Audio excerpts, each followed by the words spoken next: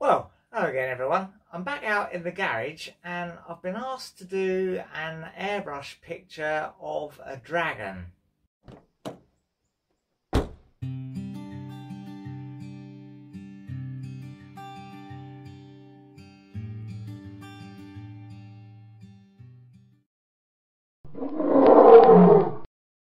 Now I've made up some more steel blanks to use. I'm going to use a landscape orientation for this one.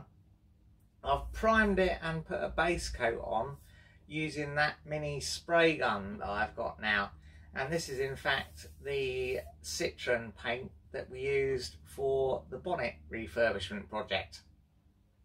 But anyway, it's got a little bit of texture to it, so I'm going to begin just by flatting this base coat down with some of the wet and dry paper.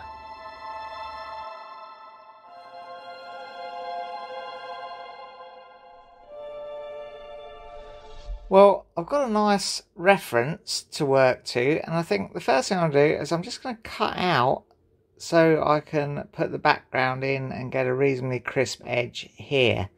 I'll probably do these bits here as well, though they are more blurred. So let's go ahead and do that.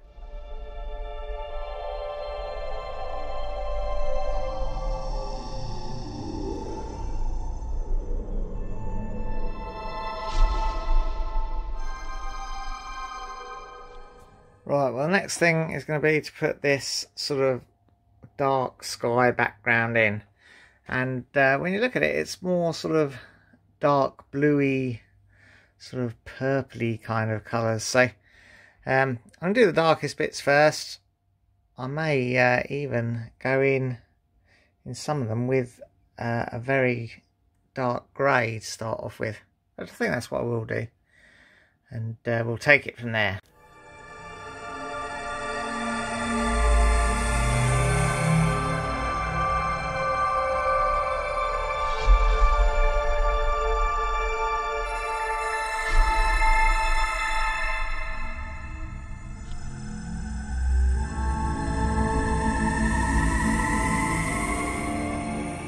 Right, now I'm going to take that off and just slip the graphite paper underneath and just go over the key bits and pieces with a cocktail stick, just so we can get everything in roughly the right place. We don't need to match it exactly because it is just a reference, but we'll try and locate things a little bit.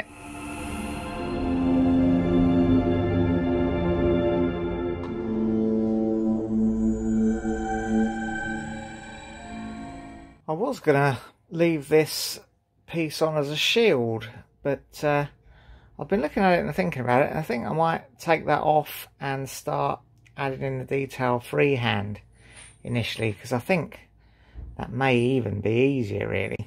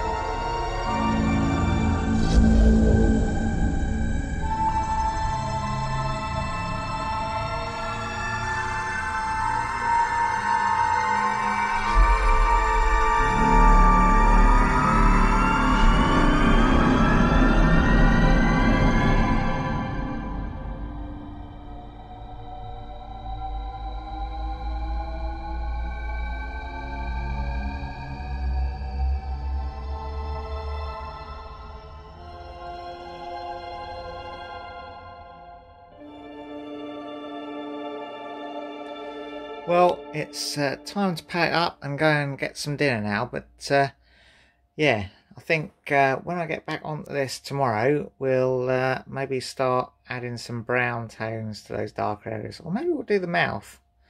Don't know really. Yeah, I might do the mouth next. Who knows? We'll see what tomorrow brings. Well, we've come back out to the garage. It's a little bit cooler out here today. It's feeling a little bit autumnal, but me and Mr. Ginger come out to carry on with this airbrush dragon. And I think rather than start on the mouth and stuff, I think we're going to mix up more of a browny colour to give a little bit more colour to his wings to distinguish him a bit more from the sky.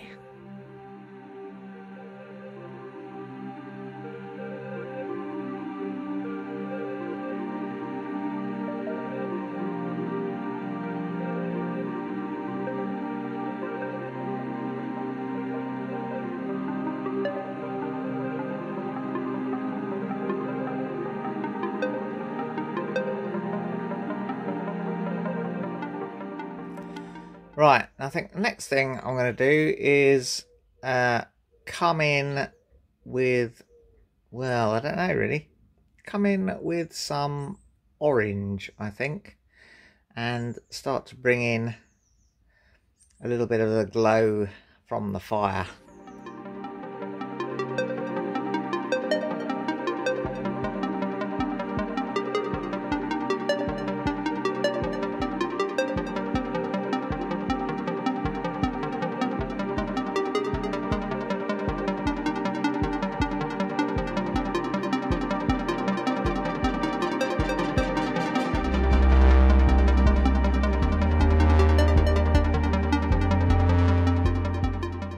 Right, well, I think the next thing I'm going to do, the whole thing does need to be a little bit dark, doesn't it? But the next thing I'm going to do is put some white in and just pick up some of the highlights so I don't lose them completely when I darken it up. Or shall I darken it up? I don't know. Maybe I'm going to darken it up first. Yeah, let's darken it up. Oh, I don't know what I'm doing really, do I? Let's darken it up first. See what happens.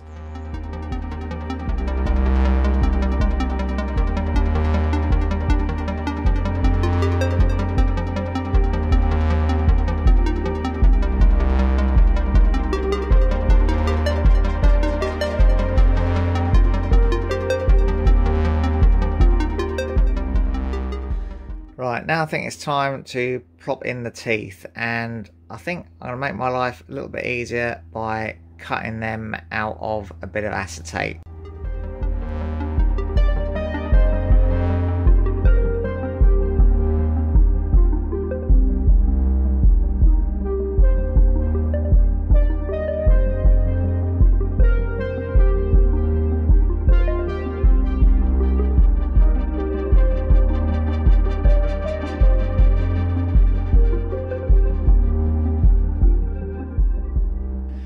Righto, I think we're nearly ready to add the flames in, but what I want to do is give it a coat of clear first, not the clear coat, but I'm going to try some of the Intercoat clear again and see if that helps protect it while I'm doing the solvent based candies and stuff with the flames. That's the theory anyway. The last time I bought some Intercoat clear, it went absolutely solid in the bottle as soon as I opened it. So let's hope that doesn't happen with this stuff, because this is the wicked stuff and it's quite expensive. So it would be not a good thing if the whole bottle went solid again. So make sure I've sealed it up nice and tight when I've finished with it. Right, well, now is, I think, a good time to go and have some lunch while that clear coat cures, and then we can come back out and start the flames perhaps. Right, well, I've had my lunch, very nice it was too, and now I'm going to start the flames. I think what I'm going to do, the first thing I'm going to do is I'm just going to use some solvent red and just put really faint on, just to give that sort of back dark glow to the fire. I know fire isn't dark, but it's like a faint glow, faint readiness.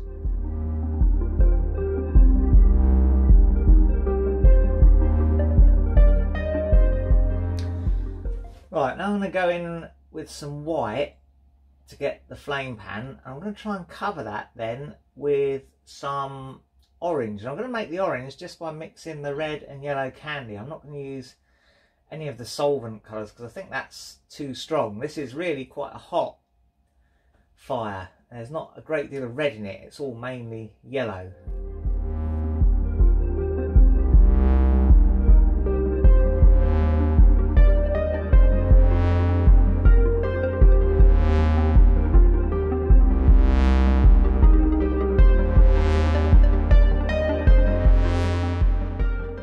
Well, I'm starting to have some problems with the airbrush. It's not been thoroughly cleaned for quite a while, so I'm going to strip it down and leave it to soak in some cleaning fluid while I go and fetch young Mia from school, because I'm picking her up from school today, first day back at school after the summer holidays and all the coronavirus stuff. So yeah, that's quite a thing.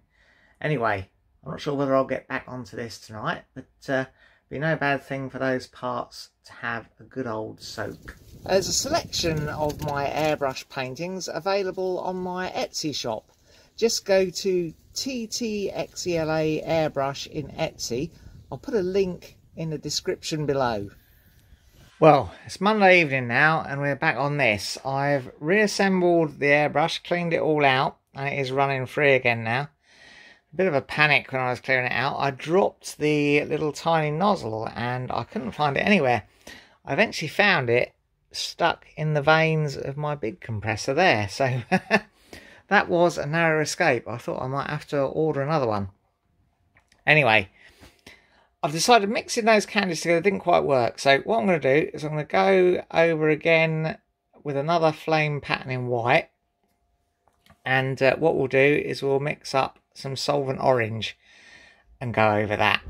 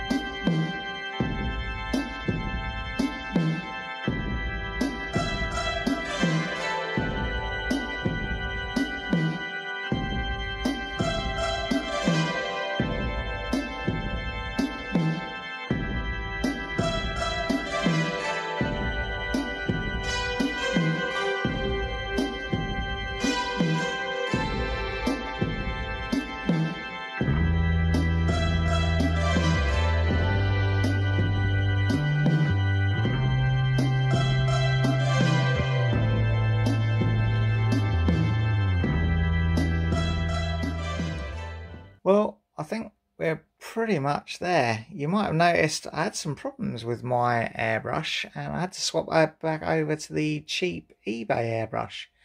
So that was a bit disappointing. I think it just needs a really thorough clean. But anyway, I think that is probably as good as I'm going to get that. So I'm going to take that indoors now. That can dry and harden up. And then we're going to have to give it the old clear coat. Well, sometime later and we're back onto this. It's actually the following weekend.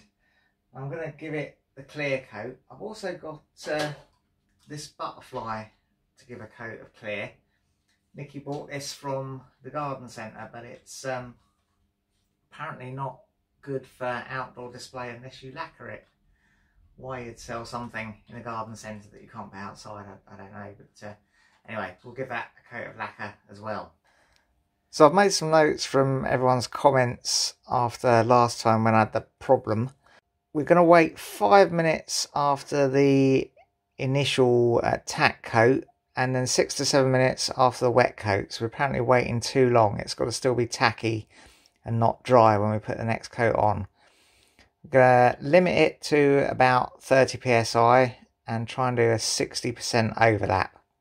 And we're going to be a lot closer and moving a lot faster, apparently, was the advice. Too far away before. We need to be a lot closer and move faster. So I'm going to mix up some lacquer. I'll run some thinners through the gun. I've actually cleaned up the gun in the ultrasonic bath since last time because it was getting a bit gummed up. So that's had a thorough clean. So there might be a little bit of water and airbrush cleaner in there. So definitely need to flush that through with some thinners. And yeah, we'll see how we get on. I'll leave the camera running in real time for applying the clear coat, so it'll be easier for you to see what I'm doing wrong, if indeed I am doing anything wrong.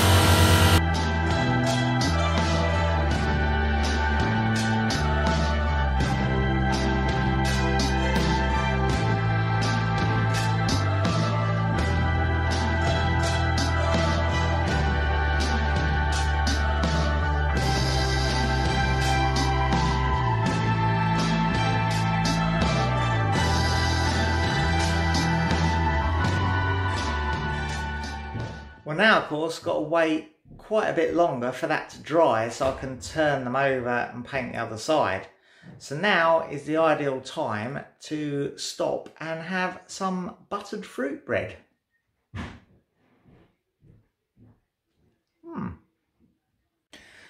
Well, that is looking a lot better. It's got some lumps and bumps in it. I think this is mainly weld spatter, so hopefully we won't get that on the front. I'm not sure what this lump is. This lump is rather bigger. Don't know. Anyway, at least it's on the back. And of course the butterfly is okay as well. I think it might need a few more minutes to dry before we can turn them over. Right, well, while that is drying, I'm going to mix up some more clear coat because we haven't got enough left to do what we did again. And learned from experience, you don't particularly want to be running out in the middle of it.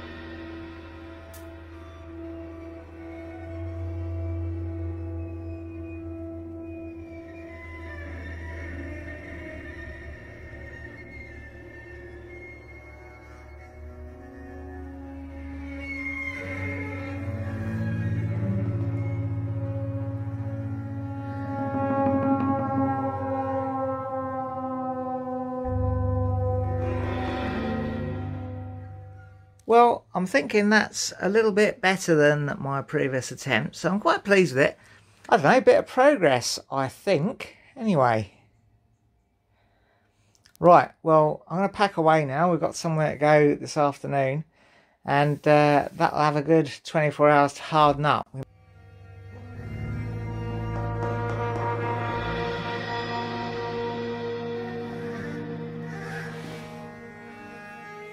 Well, I've been discussing this with Mr. Ginge, and we think we're going to leave this in the gun finish. We're not going to try and rub it down and cut and buff it. We think this is actually a pretty nice finish for this picture as it is. So yeah, this is the finished product. Let's hope the lady who asked for it likes it, eh?